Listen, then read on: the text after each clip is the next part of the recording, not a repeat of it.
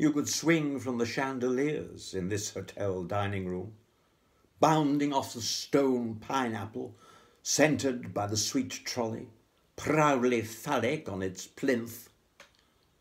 But I write as a diversion between courses.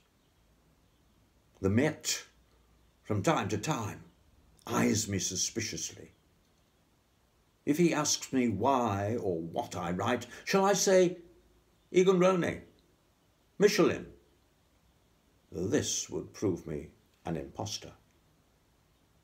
But should I say poetry, his disbelief may confirm me to be from Michelin or Ronay,